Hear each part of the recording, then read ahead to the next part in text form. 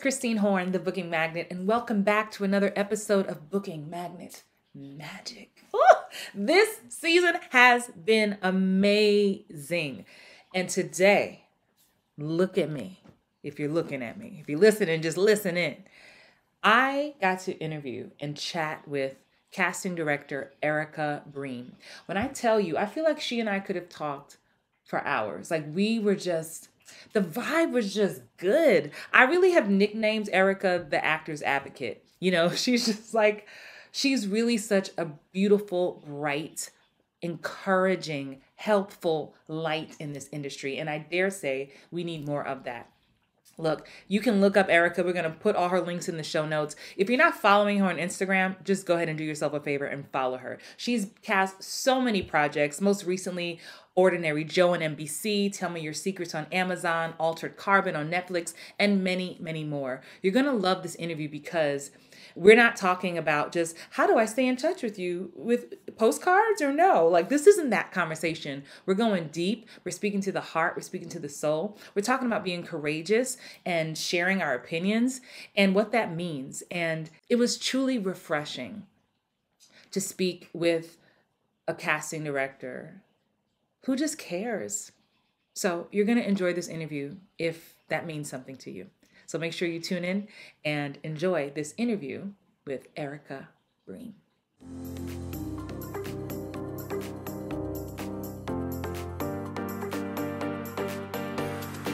Oh goodness, we're already laughing. So you know that's a good sign. Yo, I'm here with Erica S. Bream. I know you're a casting director, but I feel like I also want to give you the title actor advocate. You know, I'll take that title. Yeah.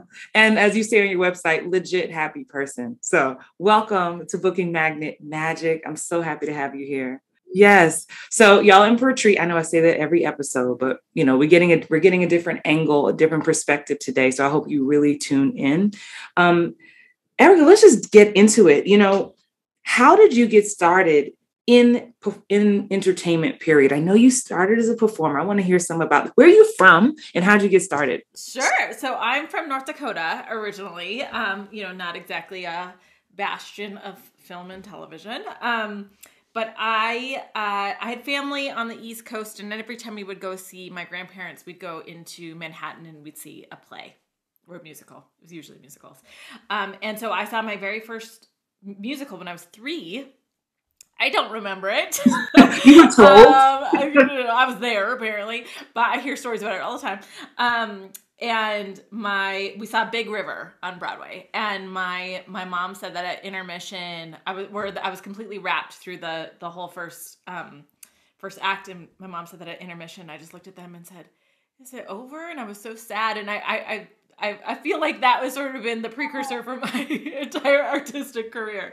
So I just was always a theater lover. That's where it all started for me.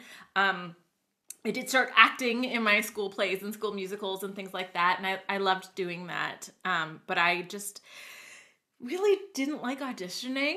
I would get really, really nervous in front of my choir teacher, these sort of low stakes. Yeah. And I loved being on stage. I loved collaborating. I loved performing. I just didn't want to be an actor. I felt like I just didn't have it in me. I'm not strong enough. So I,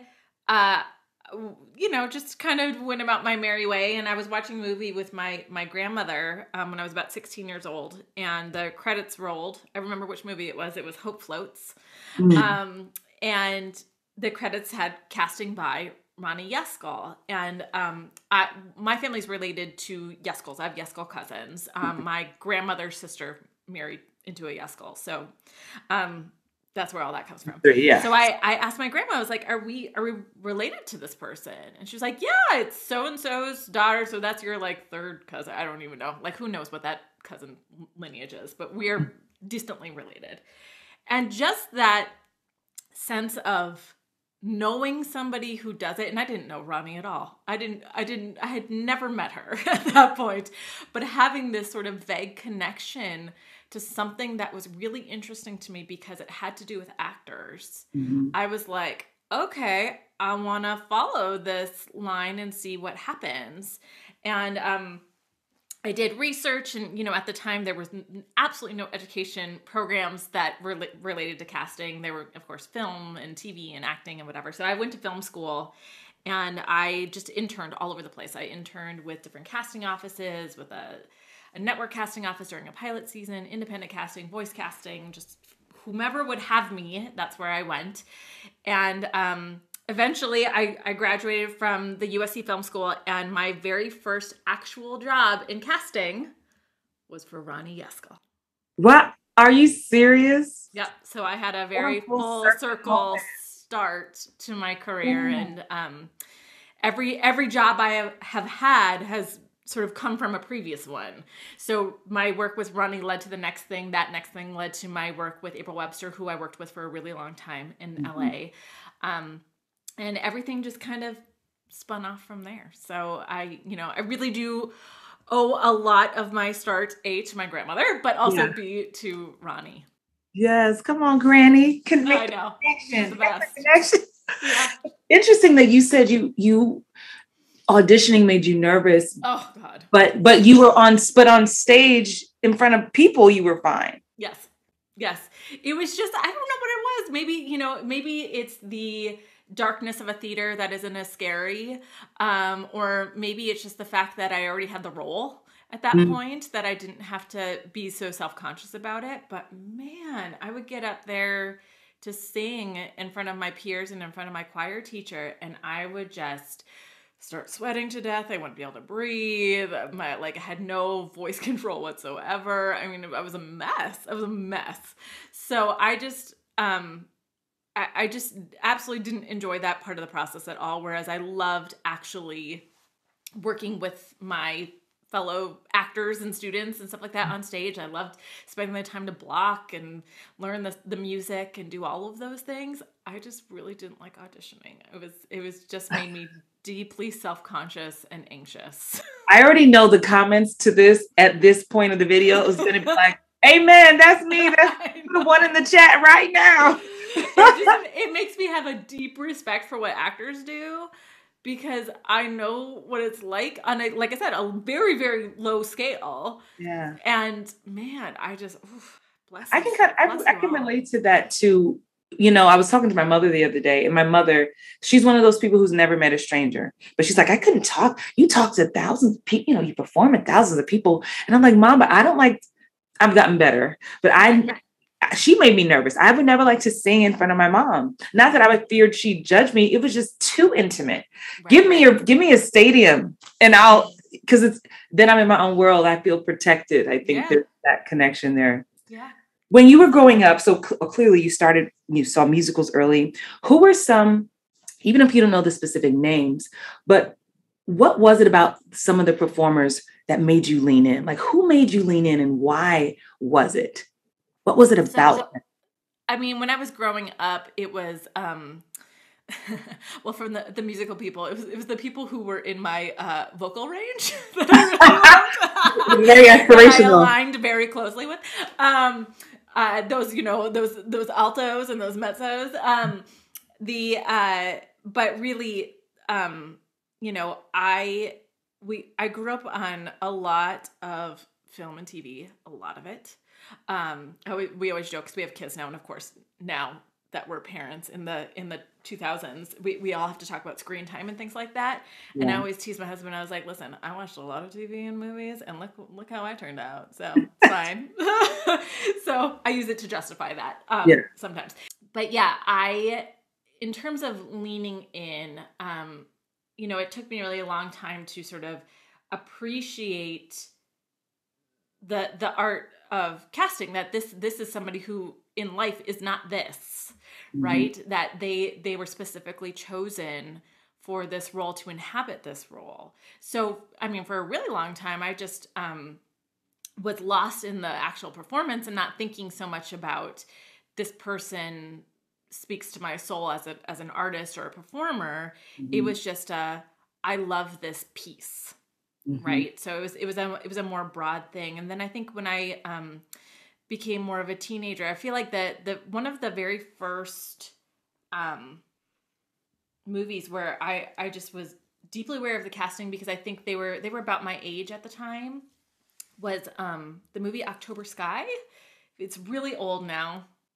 I don't know. Well, I've been doing this thing where I go back and watch older movies with new eyes, so I'm gonna add it. Totally. So it was Jake Gyllenhaal was the lead of that one. Chris Cooper plays his dad in it, and it is a period piece. It's about when they first started sending rockets into outer space and things like that. And I just became aware of this person who was about my age doing this thing. And again, I think because it was a period piece, it had it was a more obvious that it wasn't right. It wasn't real in this moment. Exactly. And I just became incredibly aware of it. And that ensemble cast is so good. Oh my God. Chad Lindbergh's in there. I'm completely blanking on the woman who played his mom, but she was just exquisite. And it's just... It was the first time that I was probably 15, 14, maybe something like that. Somewhere around that. Nobody do math, please. And I just had this awareness that they were acting, not in a bad way, not in a critical way, as a this is an art form that's happening. So that was probably when I first became aware of all of that stuff. And then soon after was the Baz Luhrmann Romeo and Juliet with Claire Danes and Leo DiCaprio. And that movie, I think for teenagers who were my age at the time, that was the thing. We had never seen Shakespeare done like that before. And, and you had just this incredibly diverse, interesting cast. Claire Danes and Leonardo DiCaprio had this like bonkers chemistry, and when you're 14 and you see that, you're like, oh my God, right. Like, how does that happen in real life?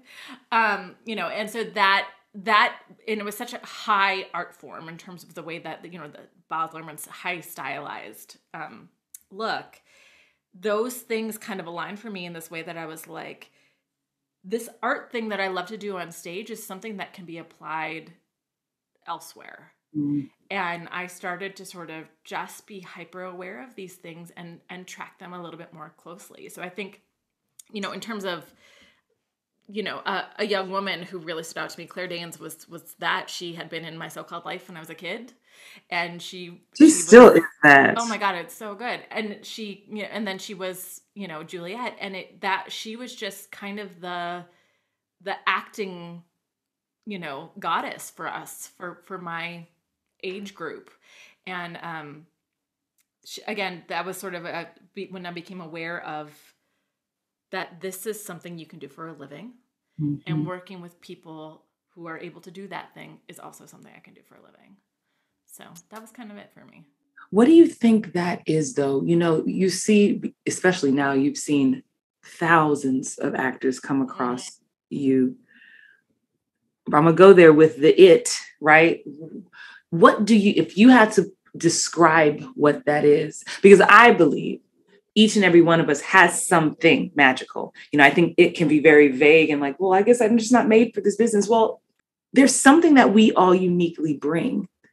So for you, what do you think that thing is? Is it a knowing of self for you? Is it that awareness, confidence? Yeah, it's definitely a knowing of self. And I think it's also a knowing of what is unique about you. And it doesn't have to be a skill, right? It's part of your story. What is unique about your story? Where you're from. Like, for example, again, I'm not an actor, but I'm a Jewish girl from North Dakota. That's pretty unique in the general scheme of things, right? So that my experience there is something that I would, bring forward in my art. I reference it. I still talk, even though I'm not an actor, I'm not using it for my craft necessarily.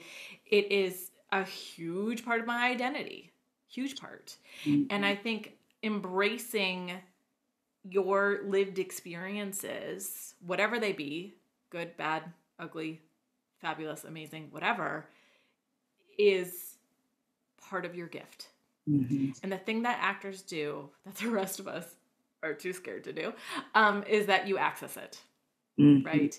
You use the things that may have hurt you, traumatized you, scarred you, and you change them in a way that you make them work for you ultimately. And like I said, a lot of the rest of us are too afraid Yeah. to constantly access that stuff.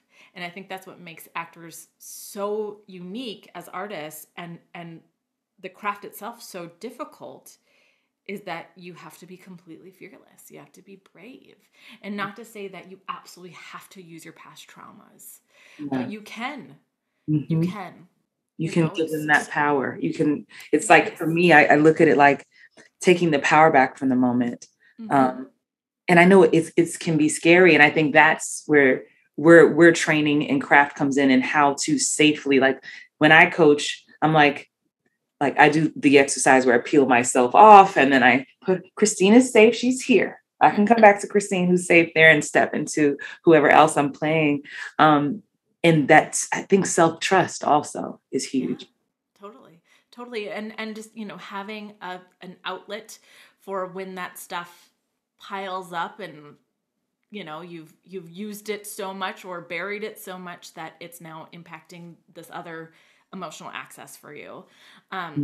Just having the community and the safety to know that you can talk about it whenever you need to talk about it, use it whenever you need to use it, put it away when you want to put it away, and all of that is okay. All of that is appropriate for this craft. I love that. Speaking of what makes us magnetic and magical, what does Erica know?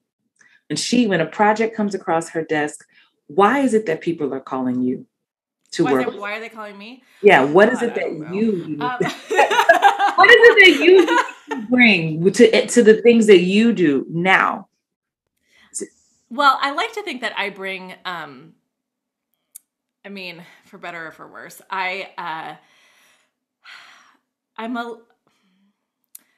am a little bit of a control freak. And let me reframe that as a positive for a second. With that, I mean that there's nothing that I am on that I don't have a part in, right? So I'm not I need to delegate more, frankly, to my wonderful assistant who I love and can't survive without. But I am making sure that in terms of the craft, nothing is getting sent forward that doesn't pass muster, or that I don't think is going to make it where it needs to go, or do what it needs to do, or show that actor in a light that is going to be a positive for them. So I like to really curate what I send to my producers, heavily curate in terms of the materials that I'm sending forward on a single actor. I do work sessions with actors over Zoom to make sure that we're getting a take that's going to align with their taste or the tone of the project, if we've not already gotten that via self-tape. And I write my own breakdowns. I do a lot of that stuff that a lot of people are very wise to have some help with. But for me, that stuff is my craft, right? Like there's so much about casting that is boring. So much. We have mountains of paperwork we have to do for every person we hire. I mean, it is so boring. The data reports that we have to do, the pulling sides, things like that. There is just a ton of paperwork. You'd be stunned how much paperwork we do. The Taft-Hartleys that we have to do, and then the contract and the deal memos and the different communications and the conference calls and all of these things that we have to do that are important, and they're necessary to our job, but they aren't so much craft, right? For me, anything that is craft related, I got my hands all over it. Right, I guess this is my sweet spot right here. It's why I chose to do it. So that stuff, while it might be tedious or time consuming for me to not delegate it, it's also fun for me. I enjoy doing it, and I enjoy taking the time to really make sure that what I'm sending forward is showing everything in the best possible light, showing the actors in the best possible light, showing these producers what I can find from this market in the best possible way. And just showing them that, like, yes, our tastes do align, and I can take a note if you have it, and all of those things. Mm-hmm. So that stuff is really important to me. And I think, in terms of why people might be calling me, I spent 17 years in LA. So I learned my craft from a lot of the people who have been doing this for a really long time at a very high level in a very busy market. Mm-hmm. And I take that stuff with me sort of wherever I go. So even though I'm in a different market, and sometimes even though I'm based here in the Southeast now, I'm still doing stuff in LA. Sometimes I'm covering New York. Sometimes I'm covering all of North America. I take that with me no matter which market I'm looking into.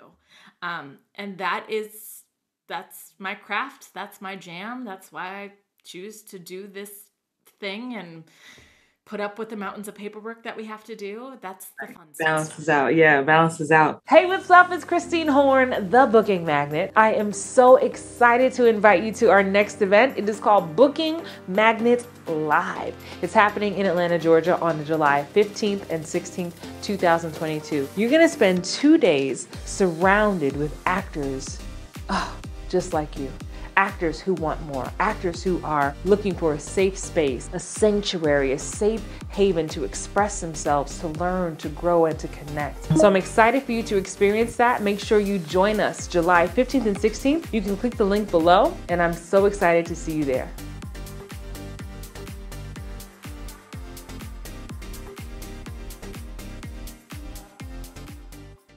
You've also taken I'm going to call it a bold stance in creating a blog. Like, you're not afraid to express your opinion. Well, it doesn't appear that you're afraid to express your opinion. And as someone who also does that, it can, I think when you make the decision to express yourself, you open yourself up for criticism, for feedback, for praise, a bit of everything.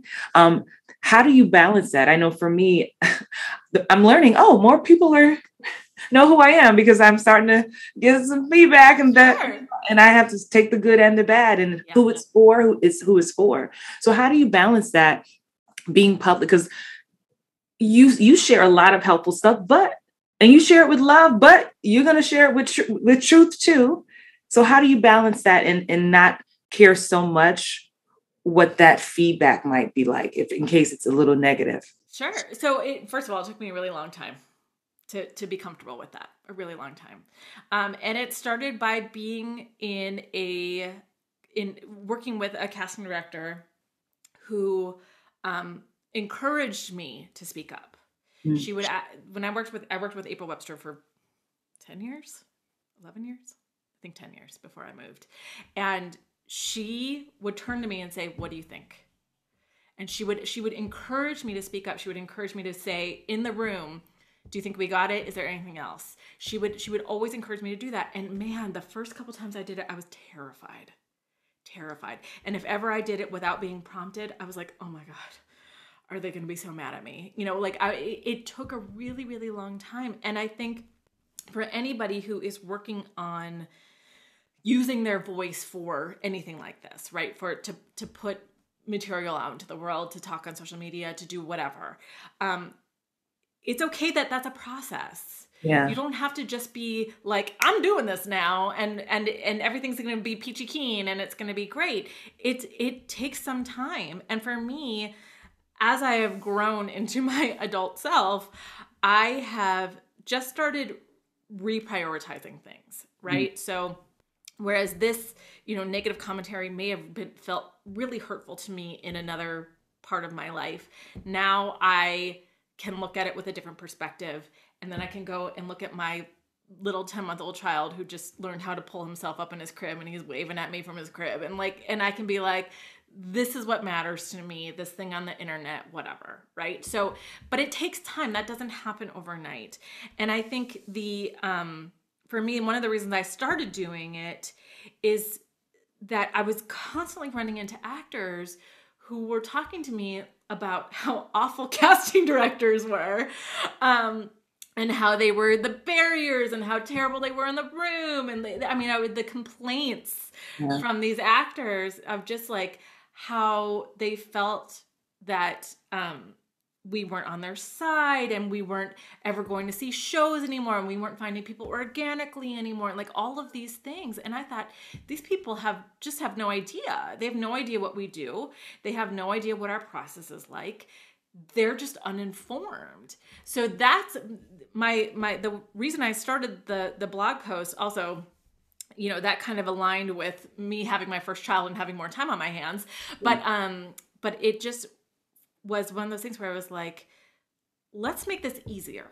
Let's make it so that if somebody's like, I wonder what this is like, or I wonder what this process is about, they could literally Google it and find an answer. Right?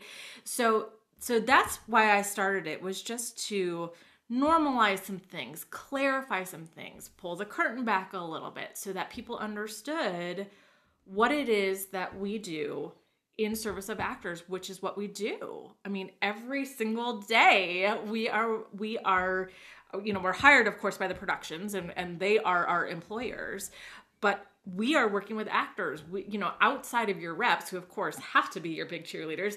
We are your biggest, and your parents and your family, of course. We are your biggest cheerleaders, right? Because we are encouraging our employers to employ you as well.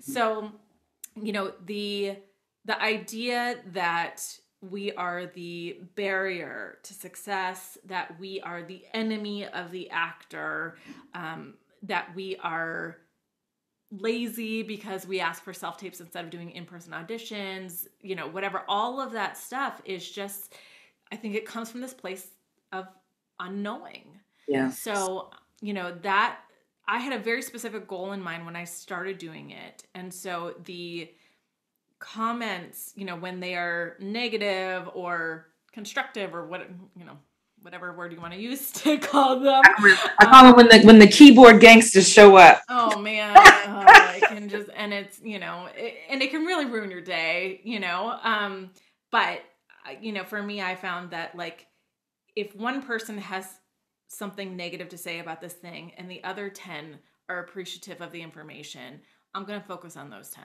Yeah. Yeah. And that's really all you can do. That is exactly, that's a word for me too. And I've had to lean into it. I mean, it's like, I see the results that have come. You make your own decision. I'm not everybody's cup of tea. You're not everybody's cup of tea. It's like, totally. It's free will. You can go, and Issa Rae, the actress, she'll say, mute me, block me, unfollow me, do what you need to do. Right. Yeah, totally. You have that choice.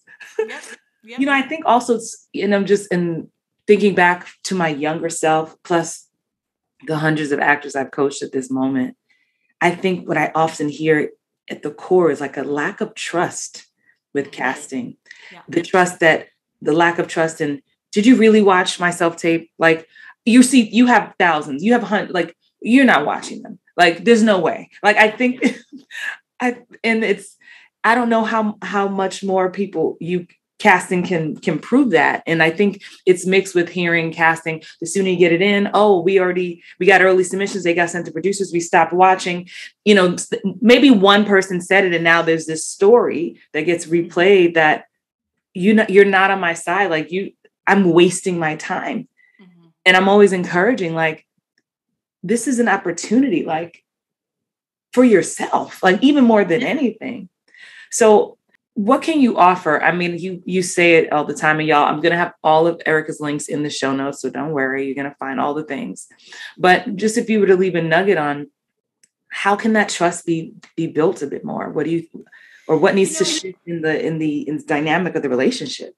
I think, again, I've said this before, but there's no way a casting director can get into casting without loving actors. Literally, our day revolves around you. That's true. We spend our entire day watching you, talking about you, working on your deal points, putting your paperwork into the union. Like, literally, our day revolves around you. Can you imagine? This is the soundbite, right? Right? Can you imagine what torture we would be putting ourselves through if we didn't love actors? Right? And I think the part of my insistence of taking part in social media, which is sometimes so taxing and so time consuming, but it's so that people can see that we're real, right? We are real people. And of course, since the pandemic and so many casting directors are still working from home, people, I think, forget that there's somebody on the other side of the internet who's excited about you. It just feels so vague, right? But it's still us. And we're still doing this because we love it, because we love to watch performances, because we love to direct performances, because we love to introduce performers to other creatives, because we love to put the puzzle together. That's why we do this. It is not for the pay, which is just you would be appalled. It's certainly not for the accolades, as everybody knows. We have to give ourselves awards. We're only making small inroads into some of the other award programs. BAFTA finally just I cannot believe after all. Of course, the Academy, nothing. So it's not for those things. It's not for the pay or the accolades. It is because this is our craft and we love it. So I think if you can remember that even, if things change and we have to send tapes forward earlier than we anticipated, or we are maybe a little curt or cold to you the next time that we see you or whatever, it's not because we don't like actors. It's because we've got all kinds of other things going on. We are trying to get a job done, right, by a certain deadline and meet the needs of the production while still engaging fully in our craft. So that is what I try to remind actors, is that even though it feels so lonely, especially these days when everything is still virtual and whatever, there is somebody on the other side of the internet who's excited to see your work.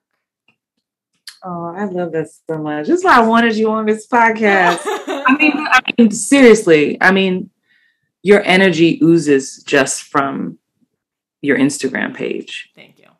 I mean, truly. And I've met a lot of casting directors. There's a whole lot of energy, a whole lot of personalities, right? Totally. Very wide ranging. Right. But it's just what I knew. And so you only solidify what I already felt. We're gonna wrap up in a moment, but this is a question I've asked everyone, Sure. And from your perspective, ebbs and flows. Mm-hmm. The one thing that's consistent about this industry is the inconsistency. Amen.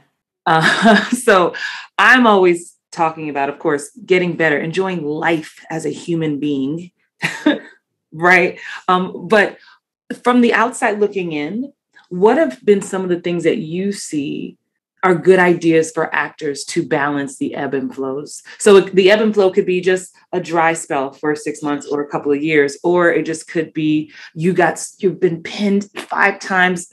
Been there, okay, and released, and you're just dealing with like just this is too much. Like, any advice, or maybe other actor friends you have, like how do they balance this?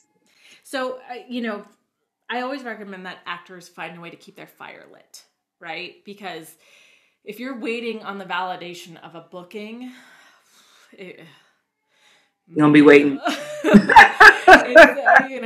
You just don't want to wait on that, right? Plus, the booking may come and it may not be the most fun job you ever do, which doesn't help the old self-esteem. So again, I don't put stock in that, right? So in regular times, you have to find a way to keep your fire lit. And there are so many different ways actors do that. And it really depends on why you got into this in the first place, right? For some people, being in class, being challenged in class does it. For some people, writing and creating outside of their bookings and, with a group or on their own or whatever, that does it. For some people, being on stage does it. Getting back into theater, even if you're in LA and it pays you a high five, maybe that's what you need to do to keep your fire lit. There is so many different things that you can do to make sure that the creative passion is always there and not contingent upon auditions or bookings. And that is so important, because you are 1,000,000% correct that this industry ebbs and flows. One season, they're looking for all of this one type. The next season is all this type. And then it goes back and forth. My very first year that I worked with Ronnie at Yes Call, that season, every single network had a sci-fi show. Every single show got canceled. And the next season, there were no sci-fi shows. So that's the thing, right? Is that it comes and goes. It changes. That's always going to be how it is. And so how can you make sure that you remain creative and passionate even when it's quiet? Mm-hmm. And as long as you have that thing, whatever it is, if it's reading scripts, if it's just watching your favorite show on Netflix to be reminded, this was the thing that lit my fire originally, whatever, you just need that thing. That's so good. That's so good. That's so good. Do you have anything? Huh? Do you have a thing? I have many things. Go ahead. I mean, I'm you talk about the control freak, a little bit of a workaholic, just a little. I get it. I've always loved to produce things ever since I was a kid, writing, directing. I mean, I was the 8-year-old, dragging her friends to create a late night talk show in my bedroom. Like that was me. So as I've grown up, that's what I do, even with coaching or putting on a conference or making a video. Like, I just love to create. Right. And what I've learned and always reminded of that, no one gets to take that away from me. Like, that's the gift I was given, and I mean, Lord knows I've had ups and downs like everybody else, but I'm like, just because that's a no over there, it's not a no to me, Christine. 100%. Yeah. How I'll never forget, there was a project. I won't say the casting director's name here in the Southeast, but it was one of those, they just knew it was me. They were like, it's just you. The producer just has to sign off, flew last minute, all the things. And then still they went, when I tell you, they went a whole different direction. And I mean, they're like, you didn't want a Black woman. What? Why? It was so down to the wire. Like, everybody thought it was a shoo-in, but I never forget hearing from my agent, shout out to Houghton Talent in Atlanta. And they expressed like how bad casting felt, like how truly bad casting felt to have to even deliver that news. What are some ways that Erica releases when it's one of those, when you were in the fight right along with the agent and with the talent? How does Erica heal herself and release that? I'm not good at it is the answer to that question. My very first pilot that I ever worked on, I was 22 years old, and we fell in love with this actor for the series lead. And he, he's wildly established now, but at the time he was really young, and he'd only just come out of drama school and had maybe 1 or 2 credits. And we tested him, so he got all the way to the network, and the network was like, anybody else? And he was the guy. I mean, he had gone through so many rounds. We all loved him. The creative team was like, he is the guy. This is the guy. And we hired somebody else who was a little bit more of a name. And I remember I called my mom. I was 22, so young and naive.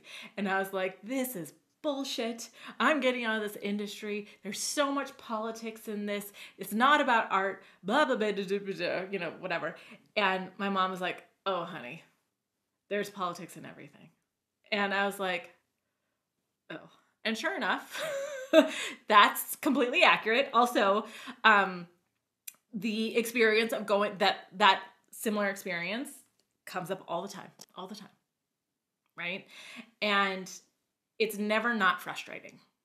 Yeah. And it's never not heartbreaking. And especially when we've really sort of strung them along and it seemed like this is it. It's just a matter of one more yes and then it's a no.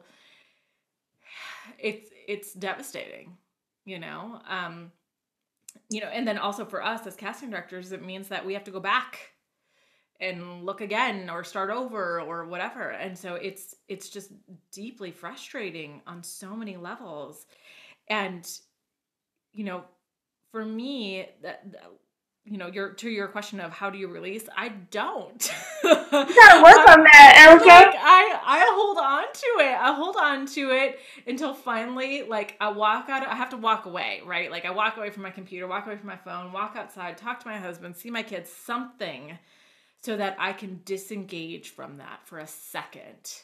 Because when you're in it, it feels so personal. Everything about it feels personal. And it's not, it's not me that they're hiring, but it's this person that I loved that they're refusing to hire that feels so personal. So it really takes walking out and seeing that there are other things going on in the world, right? It's seeing that I've got my kids out here and they're hungry and they need dinner, and do we want to have a family dinner? That helps me.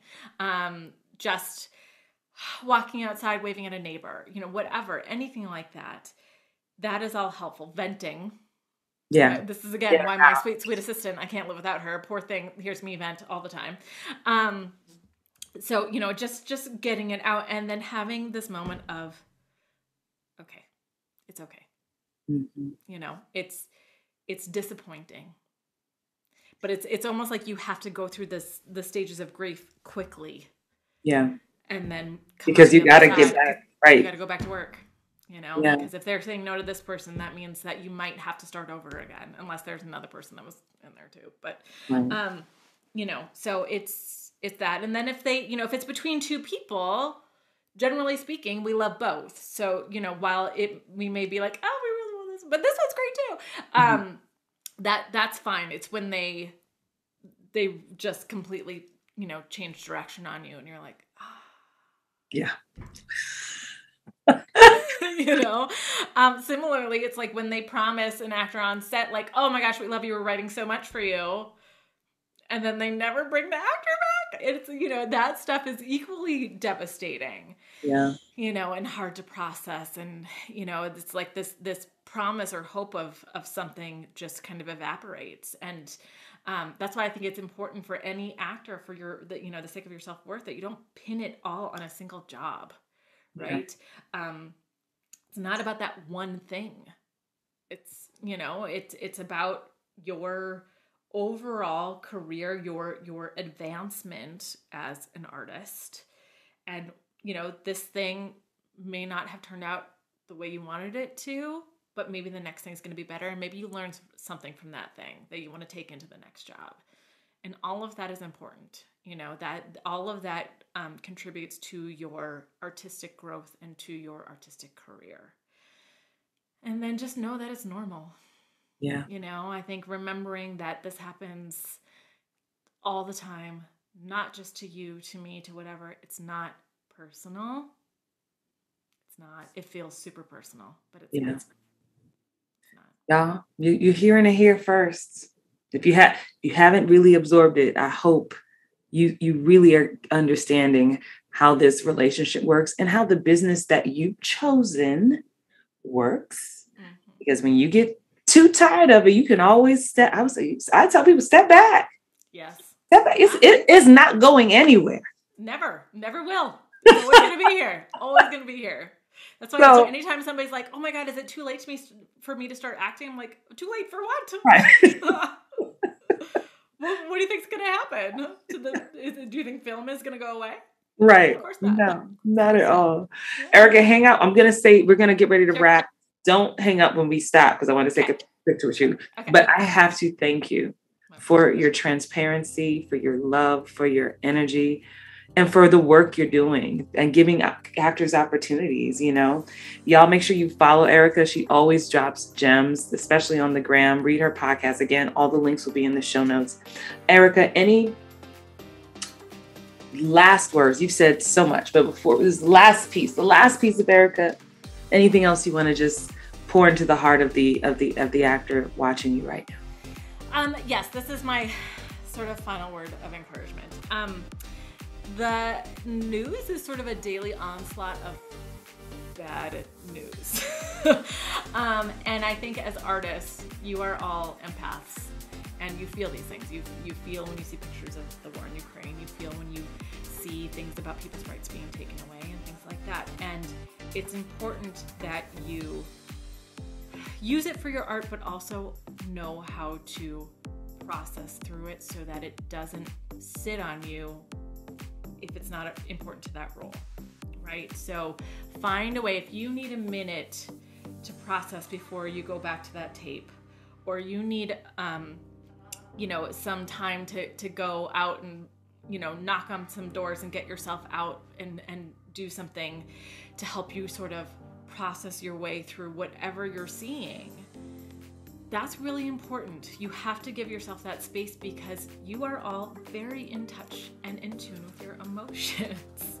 And if the bad news of the world is breaking your heart and you're trying to read for a waitress that says, "Can I take your order?" You don't want that to sit on you, right? Like, this is heavy. yeah, like it's not a sad waitress.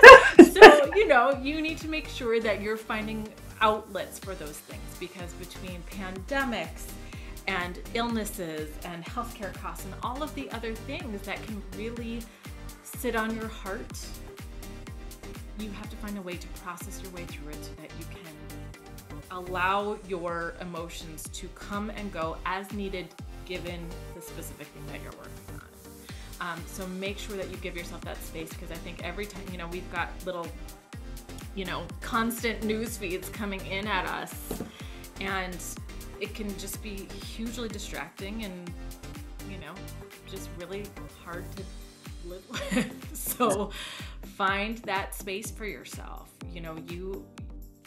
Actors are always like, people tell me not to be so emotional, but like, that's your job. Right.